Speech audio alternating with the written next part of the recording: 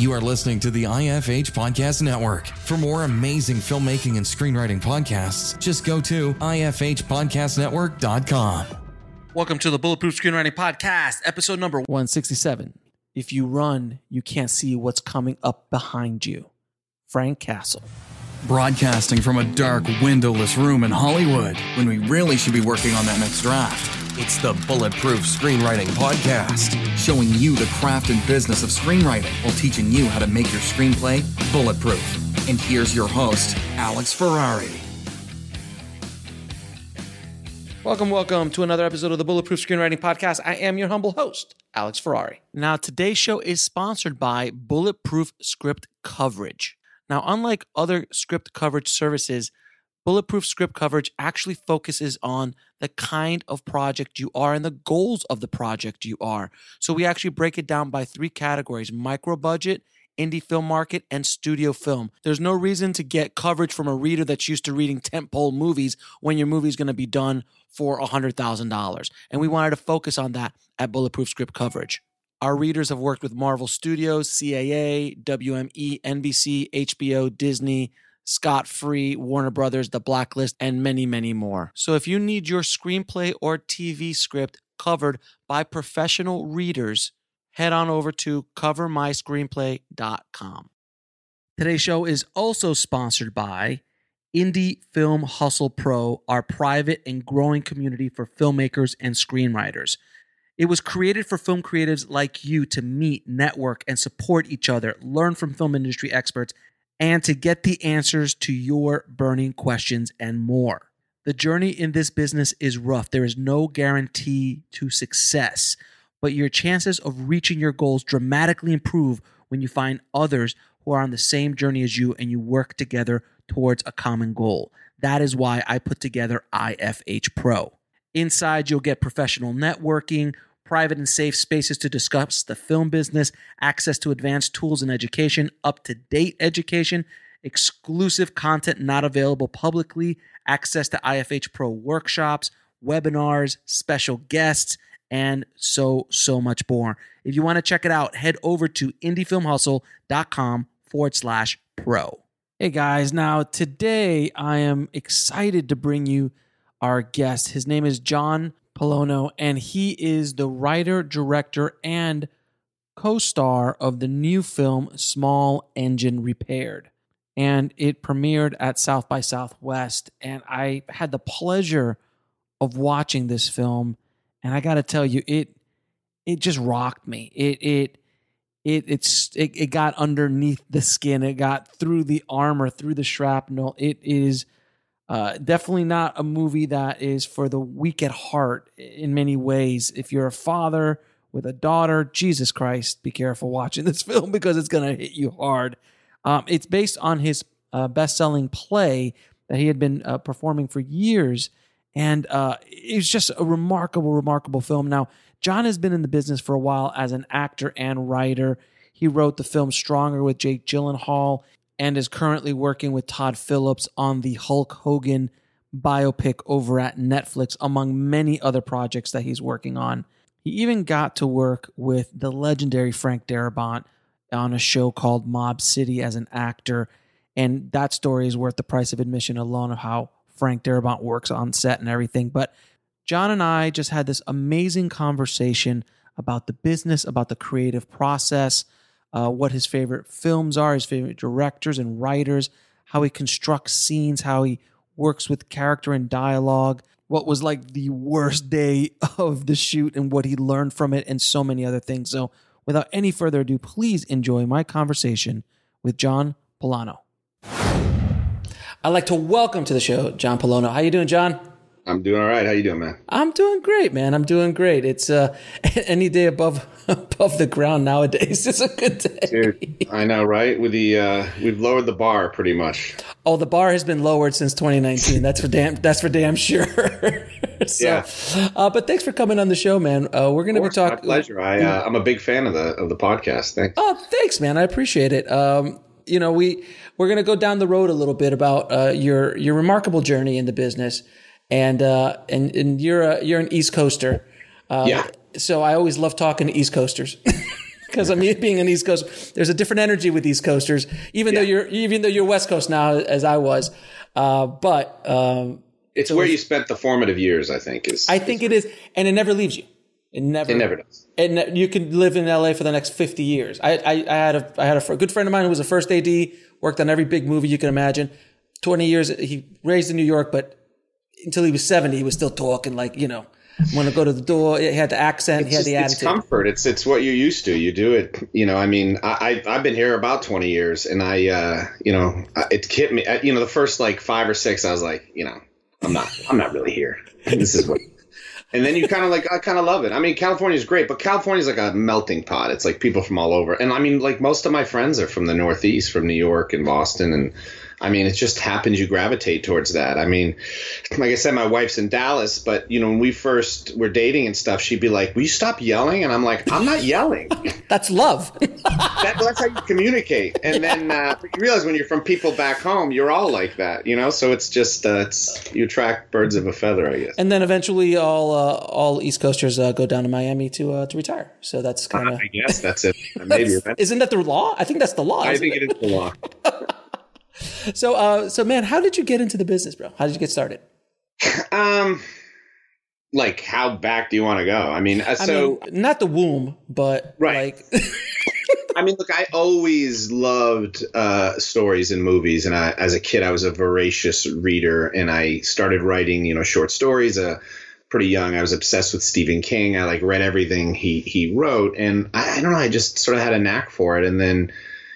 Started doing that kind of thing. And then I wanted to be a director. I wanted to make movies. And it was a dream of mine. Then I went to University of New Hampshire. It was pretty much all I could afford. But I did an exchange to NYU. And you do for a whole summer. It's like 2 semesters worth of filmmaking classes. And I was just like, it was the biggest epiphany of my life, being in the city, being surrounded by such a diverse group of artists for the first time in my life. I was around people I could just sit down with, and we could talk about movies and stuff for hours, like endlessly. So I was no longer the sort of having to convince my peer group to go watch a movie with me or talk about it. I was just with people and, living and breathing. And I was like, this is what I want to do, for the rest of my life. And I went a very circuitous way. I graduated from college. I lived in Colorado for a couple of years with a girl. We lived in a trailer park, and I wrote a bunch of terrible screenplays.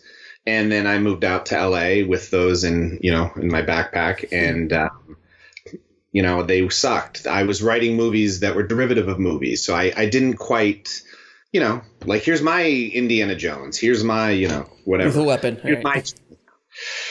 Exactly, Lethal Weapon type stuff. And so then I started to take acting classes, and I got more involved in theater. And I've been a playwright for about 10, 15 years now. And theater was really how I discovered my voice, and it sort of amplified all of that stuff. And then in theater and working as a playwright, having play after play produced and sort of living in that world, I just, developed my voice as a writer. So then when I started to write screenplays, I had that sort of skill set that wasn't derivative of other movies. It was based on the lessons I had learned in theater, which were, character and drama and conflict and provoking an audience and really going to these daring, scary places. And so when I started to use that in screenwriting, my, screenwriting career sort of took off. And then I've just sort of been juggling the two ever since. But you started acting a little bit before. I mean, your big break wasn't your big break or your first notable role with Frank Darabont in Mob City? Yeah, that was coincidentally he saw me in Small Engine Repair, the play, in 2011. Right. And I had known Frank when I first moved to LA. I worked at the mailroom at Castle Rock Entertainment, and then which was really cool. I mean, look, I'm like in my mid-20s. I'm like, this is great. I made wonderful friends. And then a friend of mine in the mailroom, this guy, Phil Santani, who's a great guy, I'm still friends with him. He was taking acting classes at this place. And, I'd acted in NYU and done it. I kind of had the bug, but I kind of was too, so much of my life and sort of my upbringing was being sort of closeted about my artistic side and being afraid to sort of in the culture that I was in or I was subscribed to, like I was too vulnerable, and I just didn't feel like I had that support system. I had to kind of keep it buried down. So I was still I probably lost 10 years of my career by being too much of a chicken shit to just say, you know what, this is what I am. I am an artist. You know what it is. Like, you're from Queens. It's like that tough guy. Like, hey, my father was like, you're going to do what? Like, what kind of, where are you going to make money? Like, he was a factory worker. Totally. He just 100%. Yeah. Exact same thing. Yeah. Exact same thing. And I've had 100 jobs in my life: manual labor, construction, irrigate, everything, landscaping, you name it, because that I was afraid to say, hey, look, this is what I want to do. So I took those acting classes. That's sort of how I met it. And then but then I became an assistant to the head of PR, and it was like this beautiful family to be part of. I'm still friends with all those people. And so in the PR department, Frank Darabont made a bunch of movies at Castle Rock. So I just got to know him as the 27-year-old guy who parks his car and talks about movies. He was awesome. He was, one of those filmmakers who you could just talk to. Right. And I just got to know him through there. So then when I was in this play, and he was obviously knew John Bernthal from Walking Dead, he came and saw it, and he was like, hey, I didn't know you were an actor. I'm such a, I love that you wrote it. I love it. And and they brought me in on that pilot, and I just got cast in that. I think someone else got cast over me, this Irish actor, and he couldn't get his green card. It was like I was pinned for it, and then they let me go. They cast this guy, and then they called, and they're like, hey, you're in it. And I was like, this is amazing. So we shot that pilot, but it kind of sat there for a long time, and then we shot those other episodes. I mean, that was such an amazing experience, and I just adore Frank. He's so great. So how did you have connections in the visa department to get that actor kicked off the film? I know, right? Right. I wish I did. Man, I wish I had thought of that. But what is? I have to ask, because I'm such a huge Frank Darabont fan. I mean, everyone at listens to the show understands my obsession with Shawshank Redemption, and considering it's one of the greatest cinematic experiences I've ever had, and continue to have one of the best screenplays ever written. What is it like working with, I guess you already knew him a bit because you had been working with him, and as the 27-year-old who parks his car, but it's another thing being directed by a giant like that. Well, there's different directors have different ways of doing it. That was one of the things I learned, that it's like, what kind of director are you? And, Frank, he does the work on the page. And he worked, in the case of Mob City, it was written by a bunch of different people, but it was like his vision, and he was very visual. And so performance wise, he kind of let you do your thing. Like, I feel like I'm a different director than that. I like to get in the weeds with the actors more, but he's not intimidating. He's a super cool guy. He fucking loves film, like you're saying. He's a student of it. And the really interesting thing about Frank, which isn't like a lot of directors I've worked with, is that if you're like, hey, my cousin's in from out of town, he wants to see how the movie, he's like, bring him in. Like, I was working as like a freelance PR guy at the time still to pay the bills, because I had a child, and we were making shit work. Like I said, that was a period of my life where I had like 4 jobs. One of them was Mob City, but and it paid good, but not enough to raise a family in LA. You're always waiting for that bigger break. So, but I brought all of the PR guys I was working with, and gals, like this another group of friends I had. And he's like, yeah, he brought them all around the monitor. They're all like, I can't believe this. He completely is disarming. He loves to show you this and ask people questions. Like, he loves the process so much. He's very inviting. So if he has a minute, you can always ask him questions about the camera lenses and this and that. At Mob City, he was starting to go more digital, which he didn't think he would. And he would talk endlessly about that. I mean, the guy is just like so open about all that and eager to share. That's awesome, man. That's always it exceeds your expectations on how cool he is with that particular thing. I heard from other people who've worked with him, he's very cool, but it's nice to continuously hear that he is awesome. Yeah, no, totally. I think he's very visual, and that's sort of his lane. I think if you're an actor who likes to be super collaborative in terms of your ideas of the characters and the performance, and I have this idea about the scene, and he's not necessarily that director, but he's painting beautiful pictures, and he knows the story, and he knows it. So it's like you gotta go with the flow. I mean, it's just all different kinds. You know what I mean? Right. Like, if you're working with Clint Eastwood or you're working with Quentin Tarantino, they're very different flavors of director. Right. Very, very different.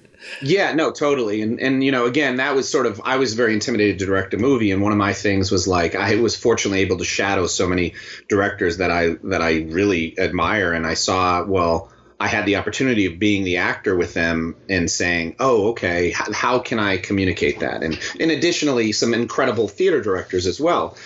So I felt like, it's such a godsend to be able to see someone like you're saying, Frank Darabont, work and sort of cherry pick some of the stuff he does to be like, yeah, I think I want to try that. And some of the stuff you're like, okay, that's not the director I am. But, Frank, I think his direction starts on the page. Mm-hmm. So he's a writer by the first. time you're there, he's a writer. And I mean, they're so, they're so interconnected in many ways. But, read his script, you kind of know what he wants from that character. Now, when you were, you're hustling as an actor, and then you're writing some screenplays. I'm assuming you haven't written Lethal Weapon 7 at this point. You've gone past that. I would write that. I was about to say I would enjoy having you write Lethal Weapon 7. That would be interesting to say the least. But so you start writing. Can you tell me a little bit about how Stronger came to be? Yeah. So, Small Engine Repair at that time as a play was like my writing sample, what they used to get you in the door. And I had just signed with CAA and they were like, I had written some screenplays. And at that point I had some legit screenwriting jobs, but the door wasn't sort of kicked open. So Stronger, I had known the Mandeville guys, especially this guy, Alex Young, Todd Lieberman, producers over there. They were familiar with my work. I had enough plays going on that they got to know you. You have a general meeting and you say, hey, look, I have a play running. Would you want to check it out? So they go see it. So they were like, especially Alex, who was the junior sort of producer at the time, he kind of knew my voice and he was looking for something. So Stronger came by, the book sample they had. It hadn't been published yet. They were trying to find a writer. It was a really fortuitous situation because just coincidentally, one of my favorite all-time screenwriters, Scott Silver, was a producer on it. And his role was they were going to hire somebody a little more junior. And Scott was going to kind of, as sometimes happens in these things, kind of oversee it. Like, we like this guy's voice. He's never necessarily written a studio movie of this size. We're going to kind of help mentor him a little bit, which Scott does a lot, and he's amazing at that. So, look, I grew up 20 minutes from where the characters take place. So, I think it was a shoo-in. And enough of my plays, which had taken place in that sort of those neighborhoods, it was just a really good fit. So I read the book, I had my take on it, and then, I came up with my pitch, and I had never done that quite thing before, but like these guys were incredible. We sold it to Lionsgate, and then, I spent a ton of time with Jeff Bauman and his friends and everything. And then, and then I wrote it, and then I wrote a first draft that I think really captured like the rough, scruffy heart of the story that it ends up being. And then, working close with the producers and more importantly with Scott, really saying, okay, well, this is, this scene's working, this is not. So structure, theme, really nailing down on that, writing. And then eventually, it just kind of clicked, and it became, that script then being on the blacklist and all that stuff. Even before the movie was produced, that script made a big enough splash. I mean, look, sometimes you write a screenplay, right, and the producer takes it and it's under lock and key, and they give it out to a director reading. But like, I have scripts I'm certain I've written that maybe, 15 people have read outside of the company I wrote it for. Stronger was one of those that it just went out on the circuit. Interesting. So that's how I got involved with the blacklist.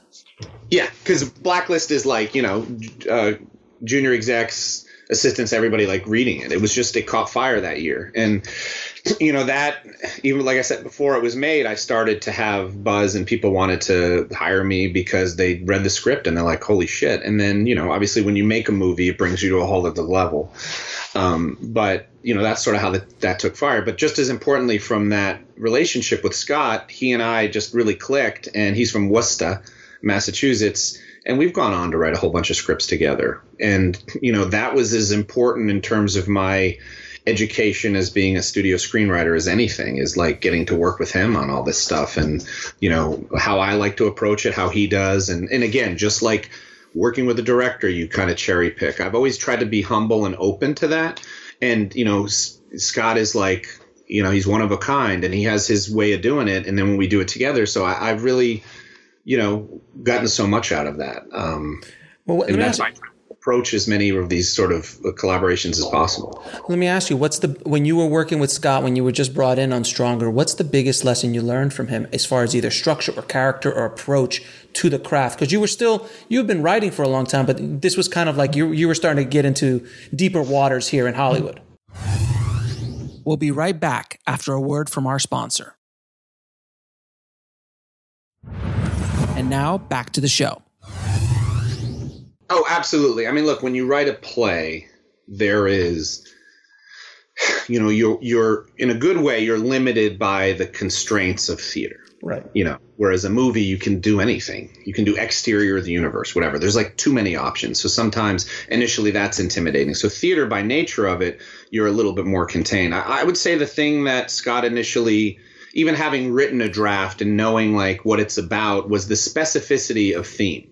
Really being disciplined and being like, he's like, what is this about? And using that theme as sort of a prism to inform the rewrites, the structures, what scenes stay, what doesn't, like to really be disciplined about that. And that was something I think I was doing to some extent subconsciously, some way consciously, but it was always easy to be like, oh, this is a really cool tangent, which, my whole thing in theater was always like, is it deepening the character? Is it really funny? Is it thematic? Is it moving the plot? Is it doing all those things? And especially in a film, it's like really the economy of making sure it's all cohesive in one vision. And although you may not know my theme reading something or anyone's theme, it's clear when there's sort of an intelligent design behind that. And I felt maybe that doesn't work for everybody. Certainly I grew up listening to, being obsessed with Tarantino and Scorsese and hearing their work process, especially Tarantino saying like, there's that famous quote he has when he's writing Reservoir Dogs that he's like, Mr. Blonde took that straight razor out of his thing while I was writing and he surprised me. I didn't do that. So I still like to create, especially in theater, or I want the characters and situations to surprise me, but it has to be like, let's not go off the reservation. Let's continue saying what we need to say. And that served me very well and continues to. I always find it fascinating. And I know, in my own writing over the years and with writers I speak to, I always am fascinated when they say something like Tarantino just said, like, oh, all of a sudden and when I was first coming up with stories and things like that, it would be so difficult. I'm like, when I hear things like that, I'm like, what are you talking about? They're not talking. These characters aren't, I'm not just writing down what someone's saying in my head. And then later, and I don't know what it is, but maybe it's being open, maybe, wherever this magic dust comes in from, our creativity flows through us. I don't know. I opened the door and all of a sudden when I did start writing, I was like, oh, I kind of see, I get glimpses of it. I'm not nearly, obviously, it's as open as Tarantino is. Right. I don't think anybody is. But is that kind of the process with you too? Like, do you see those characters talk to you? Absolutely. I mean, look, I think taking a deep dive in theater, being an actor, being on stage, performing other people's words, my own words, was instrumental in the sort of progression of an artist. So when I write, I know how to write for actors. I know as an actor, I just know that. I know how to, like, I'm in the bathwater, So, there are actable characters, and then there are characters that are just servicing the plot. So really sort of interesting analogy. When I first started to write plays for my friends and for, my wife who was in my future wife who was in my acting class, we started a theater company. We did this. Like, theater has brought me pretty much all my core relationships. But you'd be writing something and, in the back of your mind, I'm like, okay, I'm writing this play. Is this character significant enough that I'm going to be able to get my friend to commit to it, work for free, carry equipment around, take work off, do all this shit? And if it's not valuable to them as an actor, they're not going to do it. And I found that sort of philosophy works, meaning every character I try to write, sometimes there's like day players. They just got to say little things, basically extras, but you want them to have some meat, because I know how actors are in terms of give them juicy subtext and they will bring it to a whole other level. If you don't give them subtext, I don't care how good of an actor they are, they're just going to invent something or just kind of float. So I do think especially in my early theater writing, I would experiment with having characters one way. And then suddenly, if you write a character who is like, they take a joint out of their pocket and they start smoking. But but if you set that character up as like a 55-year-old, a school teacher or whatever, well, that's surprising. Mm-hmm. But that actor will then stitch that into the entirety of their performance, So you're like creating these moments that will be organic to it, but it better damn well suit the story and suit other things. But I like stories in which the characters can continue to surprise me and continue to do things within the reality of what they are. Do you know what I mean? But I like, I love how my favorite stories have characters where you're a little bit unsure of what are they going to do. So I like building that in and trusting that an actor is going to pull it off and have fun pulling it off. Right. I mean, Mr. Blonde's a perfect example of that. Like you have no idea where Mr. Blonde's going. It's a great analogy. Well, I mean, look, I love Tarantino, but I think Tarantino, I don't necessarily always get the sense, and I'm not shitting on him in any way, but I think his sort of type of movies, it feels like in a way only he can do it. There's no question he's the only. What other director's going to direct Inglourious Bastards? Like, no, I know, and that's one of my favorite movies, but I don't necessarily get that his movies have like a theme. Along the way of like where my work is and where I come from. I don't know if that's dictating him, although I feel deep resonance and I love his movies and watch them over and over again because I love the characters and the camera work and I get emotionally involved. But whereas if I see like a Scorsese movie or some other newer directors that I love, like I really, man, it's so funny. I never watched Little Women, the Greta Gerwig movie, and my daughter was like, you got to see it.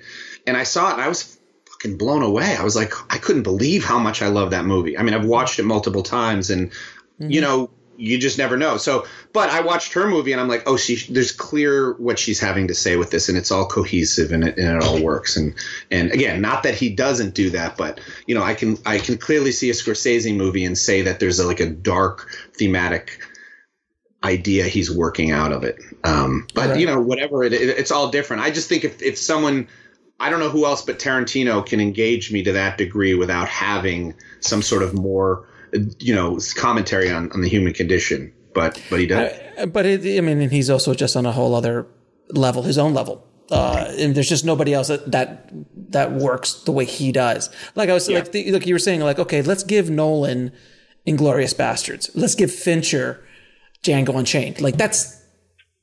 I mean, I'd be interested to see those films, by the way. Yeah. I truly would be, but they're not. He writes so perfectly for himself. And I think to your point, I think Tarantino's directing starts when he writes, and it's all fluid. So it's not someone taking a script, which, by the way, I mean, I love that process. As a playwright, that's the bread and butter of what playwriting is you create something, and then the chemical reaction of having a director have their interpretation of that text. That's the beauty of it. Whereas Tarantino, it's like from start to end, it's his sort of singular vision, which is really cool. I mean, it's amazing. I see everything he does opening night. And very few artists can do it at that level within a studio system. Like there's just not many. That list is very, very short. Now, when you're writing either plays or scripts, do you start with character or plot? Or theme. Yeah, no, it depends. I mean, to me, look, honestly, it's different in each situation. Okay. It's just different in each situation. I think usually, did you ever read that book on writing by Stephen King? Yeah, such a great. So great. But I think what he said, it's been a while, that clicked so much is he's like, look, you have this little bubble here, a great idea of a character or a sketch or a scene, and you have this little bubble here. It might be a theme. It might be this and that. And they're kind of all floating around. And then suddenly they click and you're like, holy shit, that's what it is. So to me, it's always been at least two pieces clicking. Like for Small Engine Repair, it was this idea of the themes being a father, all that messiness kind of floating there. And then the composites of the character here, it's all like kind of ragged. And then suddenly they click and they just stick together. And you're like, okay, that's it. Now we're off.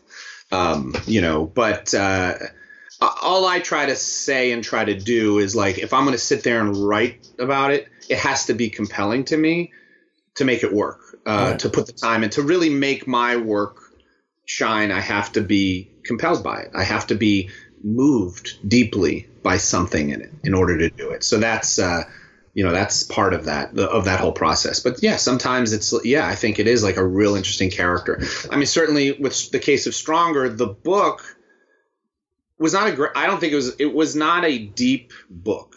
He wrote it really quick. It was like an airport book. And in reading that, I was like compelled by what wasn't said as much as what was said. And knowing the truth of the neighborhoods and talking to him a little bit, I was like, oh, the story here is like the subtext of that whole book is what I made that movie about, which is he feels pressured to be this hero.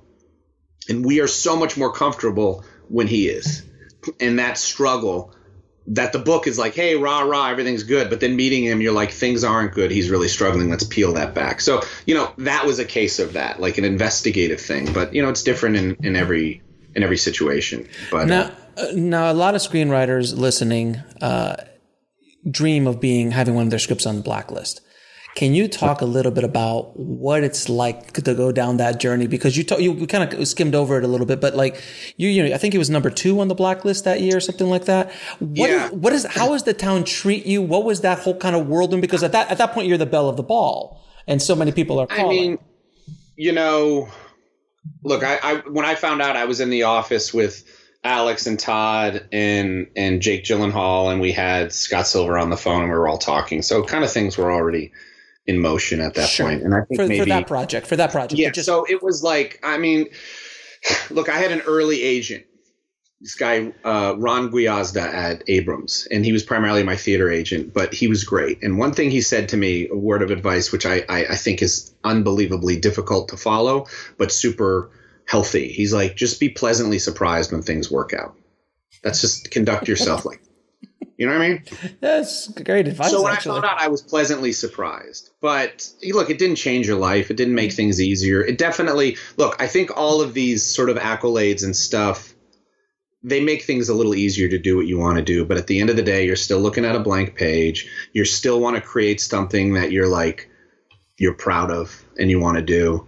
And those things are nice. I'm always like cautious because if you believe the hype, you also have to believe it when people don't get it. And it's a very tricky thing. And, I've been doing it long enough to know that things that are trendy or whatever they don't necessarily, like, you have to believe in a more absolute purpose, I think, of what is it? What is your artistic journey? And, I always go back to punk rock. You look at punk rock back then and you're like, the shit that you look at and you're like, God damn, that is like the real deal.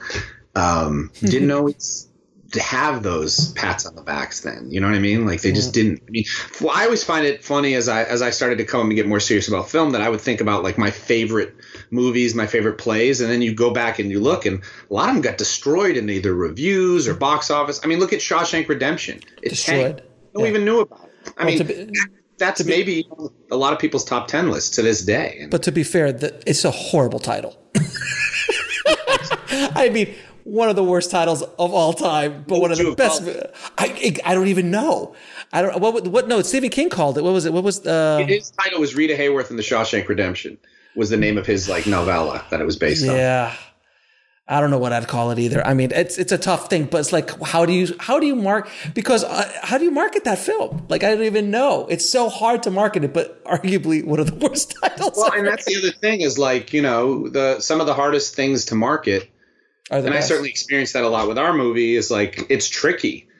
Some things that are super easy to market are not necessarily good. Some things are harder. I mean, that's just the nature of it. And then it comes up and it's there. I mean, I think this is why, the movies that stand the test of time, they just find their own path, but it doesn't always happen, immediately. No, I always love seeing that picture of George Lucas with a T-shirt that had a bad review of Star Wars on it. And he just walk around on set with this bad review of Star Wars. I think some guy in Variety or something just ripped Star Wars apart in '77. I mean, look, it's a very complicated thing, the review system. I mean, look, I think reviews exist. I've certainly got some incredible reviews. I've gotten some bad reviews. I've learned from reviews. I've also had been like deeply emotionally affected by them, and that's obviously on me. I mean, I think the purpose of reviews is simply like, hey, this is one person's opinion. let me see. And by the way, I have reviewers in the theater world that I will read the reviews, and if they love something, I'll be like, I'm not going to love it because I know this person's aesthetic. Conversely, if they like shit all over it, I'm like, you know what, there's something going on here. But, that's the purpose of it. And, God loves people who dedicate their lives to the arts in any way, shape, or form. But it's just difficult when you've worked so hard on something to have people. The hardest thing for me is always like if they don't get it. You don't have to like something, but if they don't get it.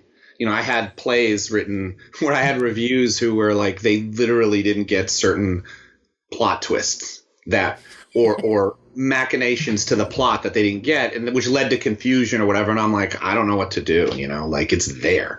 So those things bother me worse. But, what are you going to do? I don't think I'd ever get a T-shirt and wear it. I mean, maybe if I made Star Wars, I would. But, again, another person on a very short list.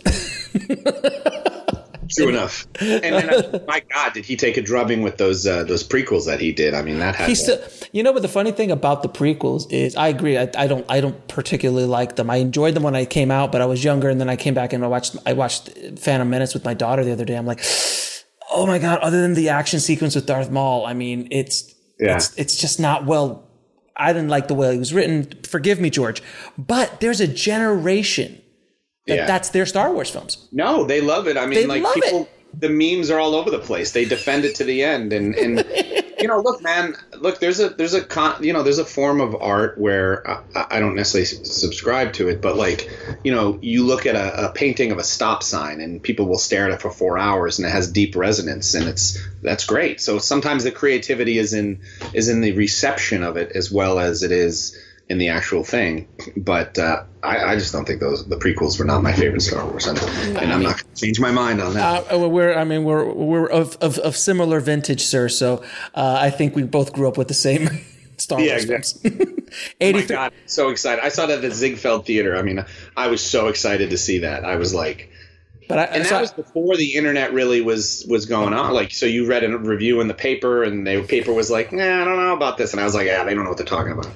And then you saw it, and you're just like, "Oh, okay, this maybe wasn't worth the wait," but whatever. But it, like you said, it stood the test of time. But I have to ask you, since you enjoy Star Wars, The Mandalorian. I mean, yeah, that's cool, man. That is they're hitting on all cylinders, man. It took me a couple episodes to sort of figure out what it is, and then I was like, "Oh, it's cool. It's kind of like an old '70s spaghetti western, like kung fu type thing." And then I found it super enjoyable. Yeah. I really do. I really dig it. Yeah. Now let's talk about Small Engine Repair, which tell me how what is it about, and how did it even come to be? So Small Engine Repair started its life as a late night play at a theater company that I was a co-founder at in Los Angeles, and my wife was a producer of the late night series at that time. And what it was is you'd have a main stage play. And we had a big 100-seat theater and then a 50-seat theater. So in the 50-seat theater, they were doing Sunset Limited with Cormac McCarthy. So to your previous point of how does ideas germinate? So I sat and I watched that play. It was great. It was getting tons of people in there. And the late night plays, when they walk off, you got to go on, but you need to have a set that can easily function with their set. You need to not reinvent their sort of lighting scheme. You got to make it simple. You know what I mean? Right, and you have a lower budget, and you everybody leaves, and then you do it. So what that does give you creative license is to write whatever the hell you want and to not worry about the pressures of being like a commercial mainstream play, which theater, especially at that time, was always the more provocative it was. So we were doing plays or readings of Adam Rapp, Sarah Kane, Neil LaBute, really cool, edgy, provocative stuff. So I was looking at the set and I had that idea of these characters, and sort of the what if scenario for myself was always okay, what if I didn't go to college? What if I stayed and went, became more of the kind of archetypes of some people I knew growing up? In particular, there was a guy, I had a Harley, and there was a guy who ran a shop at the end of the street on South Willow. And I used to go there and hang out while he would do it. And I was just that guy's cool. It's a single set. This guy holds court. He's got his pit bull on the thing, and he's got the friends keep coming and going. Hey, you want a beer? And just doing that. And I was this is a cool set. So then I looked at the Cormac McCarthy set, and I was okay, you could turn this into a shop. And the whole lawnmower kind of thing seemed interesting to me. And then I just started to populate it. And then it was like thematically what was going on, having a daughter, in sort of the environment like you grew up with too, where it's like, what it's like to be like in the tough guy circuit posturing or whatever, and how you gain status from talking in a certain way, but like how coded that is. But like, I just knew that. We'll be right back after a word from our sponsor. And now back to the show. I've always had a knack for dialogue, and especially that sort of the rhythms of that sort of neighborhood, working class neighborhood. I'm like, I got that. And then, well, how do I incorporate what's personal to me, which is like having a foot in both of those worlds? I consider myself a feminist, and having a daughter and feeling so deeply the visceral emotion of that, with also knowing I could walk into, the locker room or anything, and I could trade barbs with anybody and talk shit with anybody. And a lot of times it's about women, and it's misogynistic sort of the world. So I put those two together and sort of saw how the chemicals would go off. And then it was also like, look, the sort of tool set that you have on a play. And again, put up the set, lights come up, do your play, lights go down. Like, the simpler, the easier it is. So that I knew I was like, I'm going to do a master scene. And I had written other plays that sort of toyed with that formula. I had written a play where the whole second act is one scene, and I just really liked that idea of just, drawing the tension out in a one act continuous thing. Felt it would be very immersive. So that kind of all informed this sort of idea of getting these guys, the structure of what it would be, sort of slowly chipping away at an audience's resolve and starting to feel like they're the guys, and starting to see through that, the triggering words, and start just feeling like you're in a garage, and then have that stuff happen. But and to be, the prerequisite of late night is like, you have to provoke. You have to like feel something. You don't want to go and sit and watch a play that just reinforces everything you already believe. Like, let's emerge from this unsettled or provoked and have a roller coaster. Because it's 10:30, people been drinking, you want to engage them. So all of that stuff was in it, and that sort of birthed the play, which we did very low stakes late night, and it just kind of caught fire. And then it went to main stage, and it kept moving. John Bernthal, who was a part of that, it was always like, hey, we're really onto something. Sometimes you just have something that, in particular, this material. Look, we had theater lovers there who had seen every play in LA for the past 20 years. Loving it. We had Bernthal has a bunch of friends, fighters and cops, who would sit there, never been to a play, and they loved it. So we created this community of gay, straight, working man, working class artists, everything. And it was just great because everyone was in it and got it, got what the piece was trying to say. The play is nor the movie is written. It's not pandering. It's really like, keep up with us.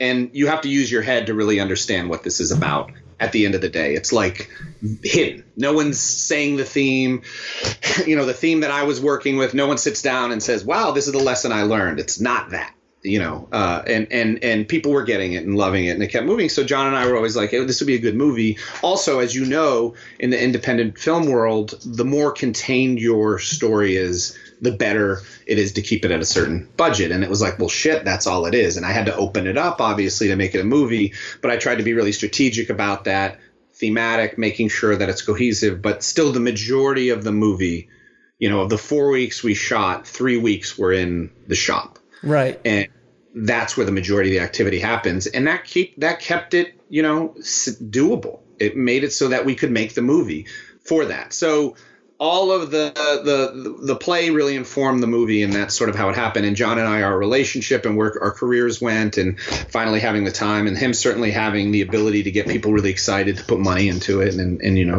make it happen. And then, it just kind of clicked. We really got lucky until we got incredibly unlucky with the pandemic. Hey, you're not the only one who's been hit by that, sir, in the film industry. People are suffering a lot worse, but I'm just like, and by the way, we were like, the pandemic hit, and then Vertical Films bought the film, and they're so excited about doing this big theatrical release, and we're like, awesome, people's masks are off, and then now we're back with the Delta variant. Yeah, look, to what we were saying about before, hey, we made a movie. It's a miracle. You put it out. I believe that this movie will find an audience. It just might take a longer. And like, I think about myself as like, I saw Reservoir Dogs. I didn't see it in the movie theater. I caught it on VHS afterwards. And it's like, oh, you know, how enjoyable that is and how many times I watch it. So, I mean, I'm hoping for something like that, just because, I mean, I don't know. None of us know when the movies are going to come back to normal. Oh man, I don't know either. I'm looking forward to it. I was able to watch one movie in that window where everything was good, and you're like, oh, everyone's vaxxed, everyone could go in. And I watched the movie. I was just like, I had forgotten. It's been a year since I'd been into a movie theater. I was like, oh man, this is so much fun. And it was a packed house. It was everything, and then. I know. Look, man, I'll wear a mask. I'll go to a movie. I'll do it. You know, I'll go see Small and Repair in the theater with an audience, which is like, you know, that's the hardest thing. Is like this material is. Oh, I've been able to battle test it over and over again with an audience. Yeah. I'm like, you know, man, it's like it didn't really happen to me until I can have that. So, and by the way, John, for my money, one of the best actors working today of his generation. He's absolutely remarkable. I mean, and I can list off 1,000 things that he's done, but I just love his. I think one of the things I like about both your performance and his in the film is the rawness. There's a thing about when you have a masculine, like, you know, that, and that term toxic masculinity, but you know, in the performances, to be a tough guy but a vulnerable tough guy is not easy, and to pull off both is not easy within a character and within a performance. And that's what. No, I mean, that's him. And I mean, look, I had the advantage of knowing him, and he's one of my closest friends, and really shaping the character in a way that I felt accessed his tool set as an actor in a way. You know, he's played a variety of these characters, but I was like, he can get away with murder. So you could craft his character to be like, his Sueno is like really studying contradictions in so many things that you say. But beneath it all, John is a human being, but as a performer has a huge heart. And he's tough as hell, and he's got all that stuff. But also, he was fearless in creating this version that sort of subverted a lot of his persona and being, you know, kind of very vulnerable and very sort of submissive in a way that he certainly isn't as a real person, but he has the capacity to do that. I mean, look, that's ultimately. And again, I never want to tell people what the movie is about. I want people to always, you know, come to their own conclusions. But it's certainly a study in, I wouldn't even necessarily say toxic masculinity. I would say modern masculinity. But in particular, you know, the struggle that we have, like you can say, coming from a neighborhood where you have your masculine and your feminine, and they're, you know, and how do those two coexist? And really the movie is looking at the places where they bounce up against each other. There's places like I wanted to create, you know, these guys who you wouldn't ordinarily see being so intimate with each other and loving with each other, but then the violence and the undercurrents, and just kind of create it in a very raw, real way. Now, I love John as one of my favorite actors as well, but he's like a real guy. Like, he doesn't have to act or research what that guy is. He has those tool set within him, and it's just effortless. So then you can go a whole other level and start deconstructing it. And I don't know if it's the same case in where you came up from, but when I came up in my culture, you know,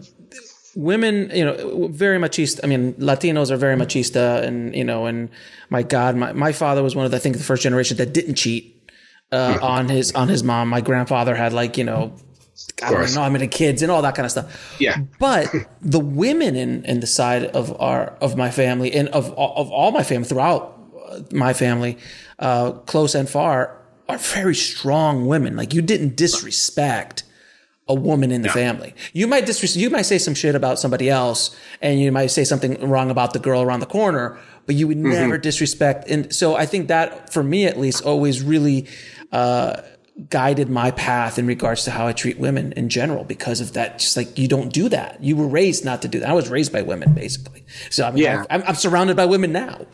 Listen, I think you and I are similar in that sense, and I think that was a saving grace for me. Is like, you know, I have my sisters, and how influential they were to me in not having that. You know, it's funny, man. Later in life, I started to have friends and stuff who had trouble with women, and I was like, oh wait, you don't have a sister. You know what I mean? Like, I've shared my deepest secrets with my sisters my whole life, so it was very easy to have that. that relationship. But, and again, to back up a little bit, the play was all men. It was the three guys and then the college guy who shows up, and all of the women in the movie were referred to, but they weren't ever seen. So the movie did give a great opportunity in terms of obviously the power of cinema to punch in on someone's face, like Sierra, who's the heart of the movie and the heart of the play, her character, even though she's not on stage. It just amplifies all of those emotions that you and I are talking about, where it just further complicates it. And it's not, it's not like a simple cinematic cheat. It's like they're flesh and blood characters, and they're involved in the movie thematically and plot wise. The movie doesn't exist without them. It's not, just lip service. Now I have to ask you the question, man. Sure. This is your first film. So you're directing, you wrote it, and you're acting in it. Are you nuts? Well, it's tough to do one of those things, brother, instead of you did all three. Well, look, I mean, here's the truth it's hard to take a chunk of time out of your life to pursue a passion project. Mm-hmm. So to some extent, I was like, if I'm going to do that, I'm going to be all in. Now, I knew I was going to write it and direct it. I had played that character for so long with so many different directors, with, Andrew Block, with Joe Bonney in New York. And I just understood it inside and out. And I felt this is a very unique, once in a lifetime opportunity to play a character whose emotional state mirrors that of a first time director, which is terror, stress, trying to keep all that anger in at any given moment that I'm on camera. But the character is just manipulating it subtly. The whole fucking movie, he's just pushing it slowly. He's the least flashy of all the things, but he's just sitting there and he has a check and he's making sure all the chess pieces click. And that's what it just clicked like that, And I mean, I couldn't have done it without John and Shay. And the key in this particular thing was, I mean, look, it's one of those things they say, when you're naive, you don't realize the challenges ahead. But it was very much in having, very, very seasoned producers who had my back. Rick Rosenthal, who's a very seasoned director. Peter Abrams done a bunch of movies. Noah, who was my manager, but he also did that. Everyone had my back. And in the DP and I, Matt Mitchell, laying out every single shot. So there were no surprises. We all knew everything ahead of time, and it was all there. And look, in theory, I feel if you do your pre-production really, really well on the day, you can kind of almost just sit back and let everything click into place. It was all pre-production. It was table work. It was knowing every little thing so that in the moment when we had those discoveries, and look, you know how this goes too. We didn't have a budget that after every take we could, like Frank Darabont did, pause it, do a playback, look at it, make sure, okay, move the briefcase a little bit that way, move that. You just didn't have that time. So you trust your DP that it's going to look good. And then instead of doing that, let's just roll again. These are, the best actors that you could get, So then create a system around it where they can really do their thing, and it was all around that apparatus. So I mean, look, and again, the script was my direction of here's what it is, and look, we improvised, we found a lot of new stuff, but we kept going back to that roadmap and all those things and discovering stuff. So as terrifying as it was, I knew I had done so much prep, right, that it just sort of had a life of its own, and it kind of, it was just happening before my eyes, and you can feel it when you're there. Mm-hmm. This is the muscles you learn in theater. When you're on stage with someone and something is happening, you can't deny that. The air changes. So I just kind of looked for that. And if it felt that way in the moment, even if I'm on camera or whatever, then I'm like, okay, we have captured something. Is the story beat or whatever? Let's just keep going. And then look, the edit was an embarrassment of riches. We had the performances when there was nothing. You never had to edit around a performance. It was it was all there. Oh, so many gifts given.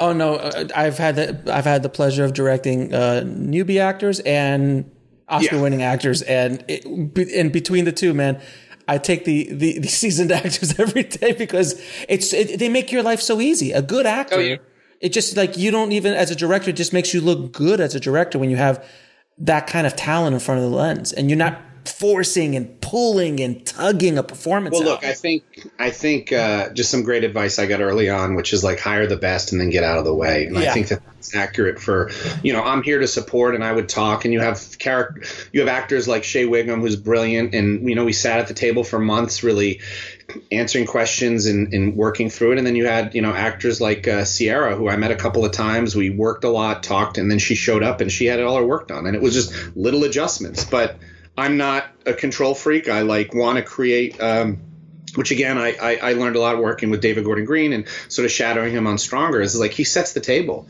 and then he lets you go. And it's like it's invigorating making a movie with him. And I wanted to create that. I mean, we worked our asses off, but everyone was empowered.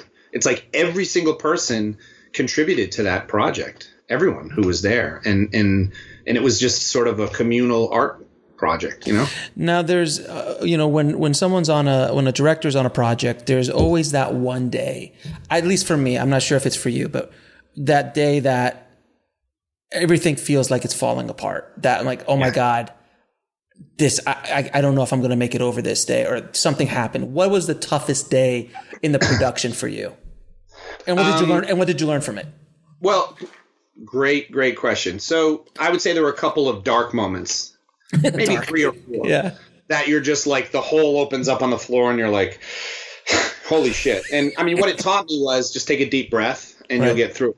So I'll tell you one example that ended out being a gift. And then I'll tell you one example, which was a massive challenge, and we had to make it work. So the gift was the opening scene of the movie. You saw the movie, I'm assuming. I have not yet. I didn't get a chance to see it yet. I'm dying to see it. No worries. You'll follow up. Let me know what you think afterwards. So the opening scene, as it was constructed, was the sort of no dialogue version that we cut out. So it sort of takes place slightly in the past. So most of the movie takes place in the shop. So we dressed the shop to be like it's for sale. It's like the first day at the shop. Frank, the character I play, comes back. He's served a couple of days in prison for fighting. He hasn't seen his daughter in a little bit. He hasn't seen his friends. He shows up in the front. He's kind of cut up. He's got a cast. It's like telling all the story, like no dialogue.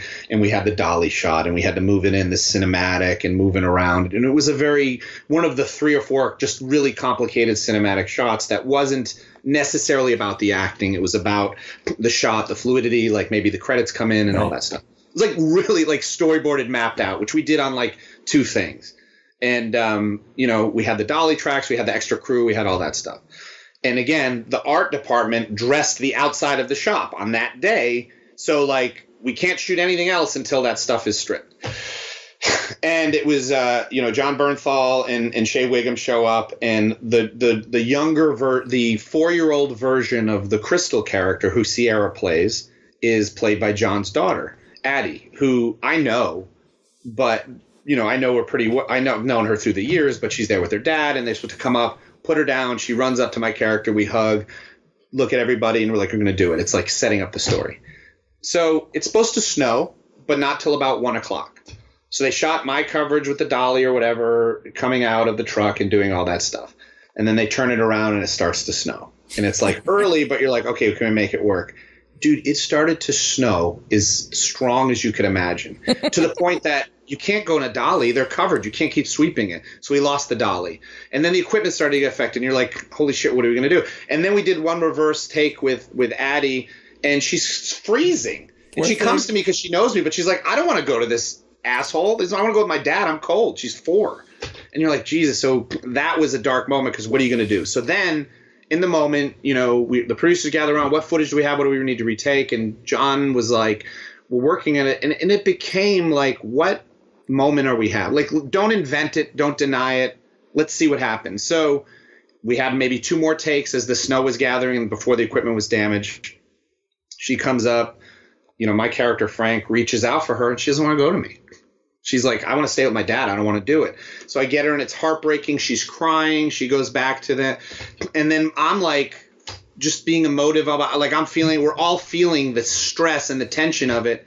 And then at the end of the day, it's like, hey, stay with him. It's okay, honey. And we did it. So we shot, without our sort of choreograph, we shot a whole bunch of angles, and we did it, and we had it in the can. And I was like, all right, either we're just going to start later. And I when we were in the house, I shot some pickup stuff, but so we had all that footage and like, what is it? It's not going to be what I thought it was. It's not what it was in the script, but it ended up being a gift because now we created this sequence that opens it where my character gets out of jail. He sees his daughter. He reaches out for her and she hasn't seen him in a little bit. So she's like, who is this guy? She's upset. And she goes to John, who's the surrogate uncle, and the other one and to Shay. And then my character's just distraught by it. And then we go into the shop and we used like 90% of the footage that we shot. The editors put together a beautiful, heartbreaking sequence. We'll be right back after a word from our sponsor. And now back to the show. That was darker and less fun, but it was so much more deeply resonant thematically that it informed the whole movie. And it made the movie darker and more beautiful and tougher and way harder. And like I said, that was a gift because all of everything feeling on that and Addie feeling, she's only 4, she doesn't know what's going on. All of that tension right on the screen. It's on screen. And when you think about that, when you see it and how, again, that was it was tough to find every little, make sure we had coverage and everything. And we had to digitally add snow on like one shot or whatever to make it all match. But it's like, I'm like, I can't believe we had that gift, you know? All right, so that was the gift. What was the, oh my God. Well, the hardest day, without a doubt, was the day we shot at a big bar fight. And our fight choreographers were, the coordinator was Eric Linden, who did The Punisher, all the fights. He's a big Marvel guy. Like, he's doubles as Captain America and shit. Like, he is the man. And obviously he knows John. And, John's that kind of guy that everything he works on, people are like, I'll do anything you work for, because he is that guy. He's so real and amazing. I mean, that's how I got to know him. So shared the script with Eric and was like, hey, you're going to do this? But he was like, hell yeah. And, a lot of the Marvel choreography, which is super fun to watch, it's like, it's not porn, but it's like, pause the story. Let's do this kick-ass, exciting fight sequence. Sometimes it moves the plot. Sometimes it doesn't. It's thrilling and it's its own specific thing. This was like, the fights and the violence have to fit thematically and in the tone and in the world of it. And he was really eager about that challenge. But we had a lot to shoot in that bar. And then this fight, and it was chaotic. And, the DP hadn't really shot a fight scene to that extent. And then we ended up having to reinvent a lot of stuff. And it was, but the guys we were beating up, I mean, you have John, who's an expert at that. I mean, I'd done some of that stuff, but not to that extent. Shay was really comfortable with it, but the stuntmen we had were like, just hit me, like, pretty much, just really do it. They're all padded up. So we just beat the shit out of each other quite a bit. And it was like shooting from this angle. And it was the terror of, I don't know, like, unlike other things, you have to get enough coverage on those physical things. Otherwise, they're just not going to cut right. Right. So it was chaotic. We shot, which I think Eric Linden was like, all right, here's the solution. Let's shoot one master tracking. That's all the right angles. And then once you have that, and it took a lot, we're eating time getting that one. But once you have that, you can always cut back and forth to it. So this was all like new information, and like my plan and with the DP, like all that stuff, it was like, what are you going to do? Like, you can't, this is the only day we have on this set. Right. And so we just shot it. And I was terrified the whole time. And having to be physical and doing all that stuff. Right. And then, I mean, the fight is incredible I'm blown away about how good it looks because it has all that shit. But on that day, I mean, I was like, why did I make this movie? Like, what am I doing? Why am I here? Why am I here?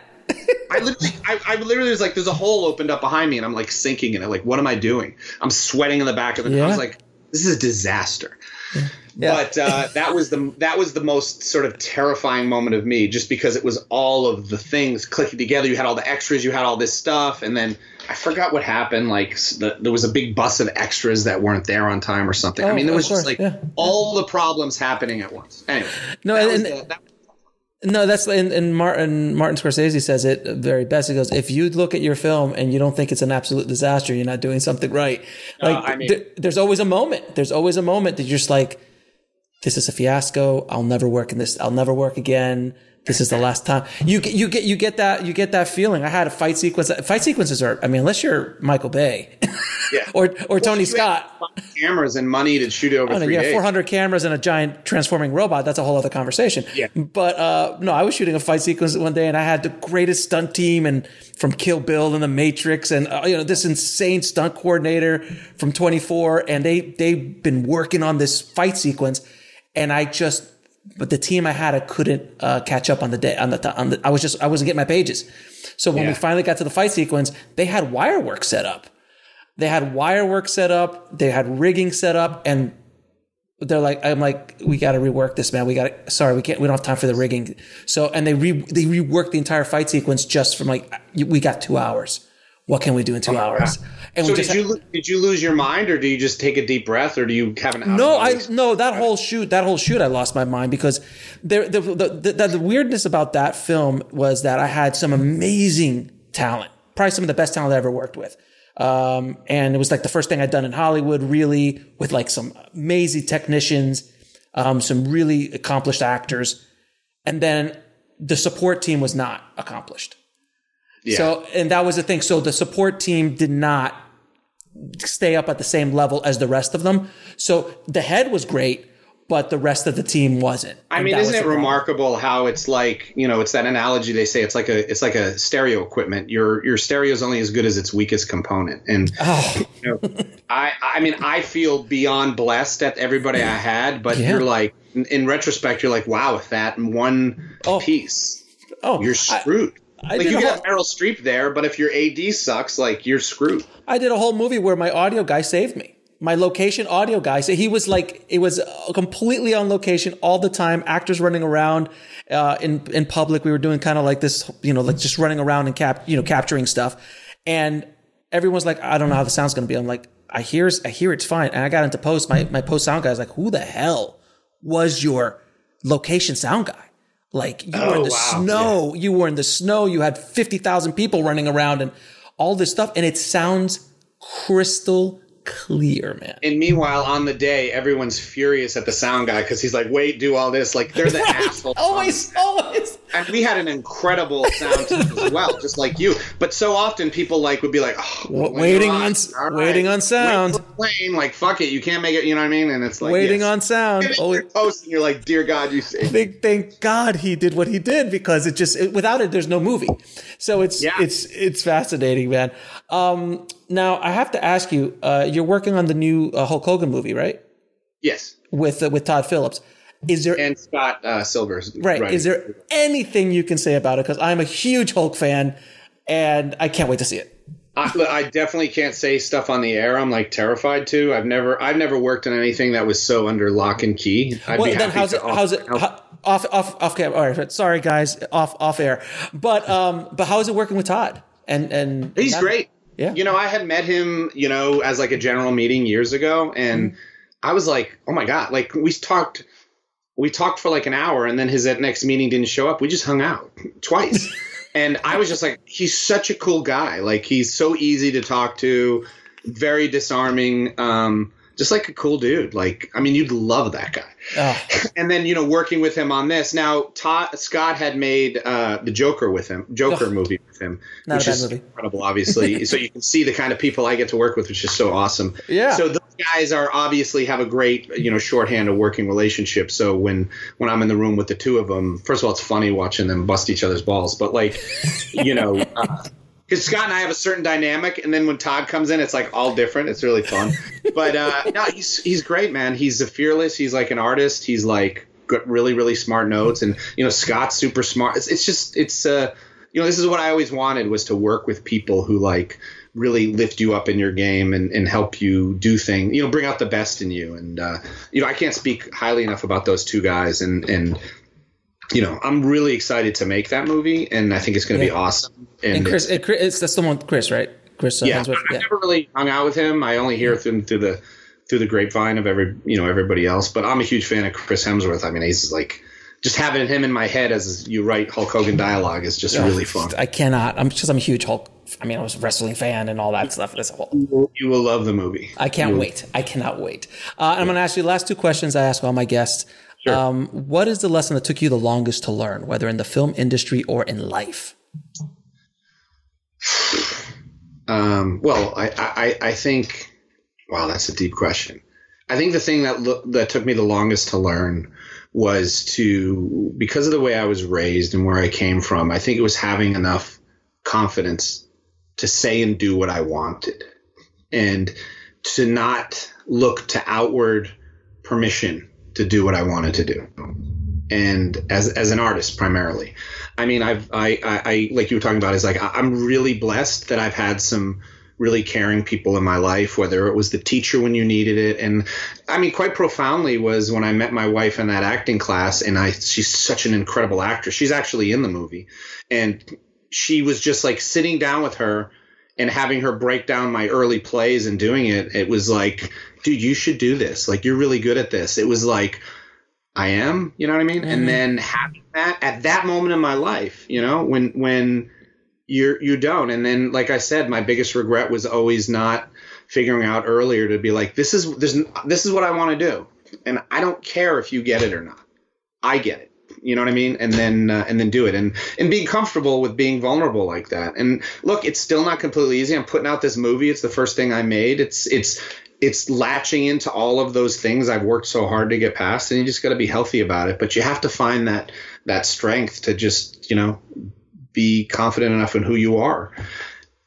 Very cool. It took a long time. It's still a work in progress. We are all a work in progress, sir. And for you, I would like to ask, what are 3 screenplays that every screenwriter and filmmaker should read? Wow. It's a really good question. I think one of my favorite screenplays is Chinatown. Yeah. I think just in terms of being a classically structured, incredible thing, that's so resonant. I love that. I would say The Fighter, the original draft, Scott's original draft, which is different than the movie, has an entirely different first act. It's such a joy to read, and it's really interesting to read that and then see the movie and see what they kept in and what they changed, how much that would have changed. It's like a masterclass in that. I mean, I think his script would have been equally as brilliant, if not maybe better. But the movie they had and seeing that, I think that's phenomenal. And then the third, you know, one, look, it sounds corny, but I took that Robert McKee class when I was in my 20s. Hey, I just had him on the show. No, I mean, I picked him up at the airport and drove him. I got to because I was there for some film festival and we chatted, and I was like, who the fuck is this guy? And you know, so much of his stuff was like so resonant, but when he really broke down Casablanca, yeah, you know what I mean? I was like, oh my God, I had no idea.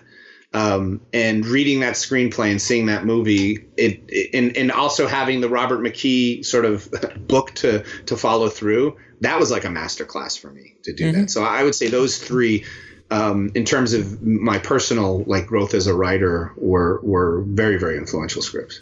And when and where can people see Small Engine Repair? So it comes out in theaters in September 10th. And then it's on video on demand in, I think, early October. Okay. Very cool. So everywhere. It'll be available everywhere. The video on demand, yeah, is like, you know, I guess, you know, Apple and all that stuff. I've never really gone through this process, but it's like, you know, Amazon, whatever. Wherever you get video on demand.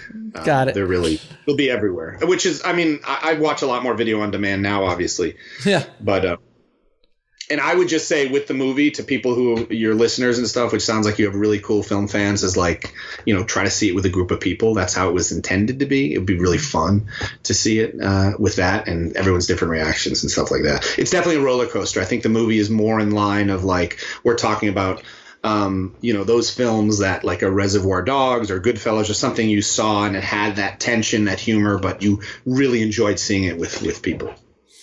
John, man, it has been an absolute pleasure talking to you, brother. I wish you continued success on your Hollywood journey and storytelling journey, man. So thank you again for making this film and for doing what you do, brother. Thank you.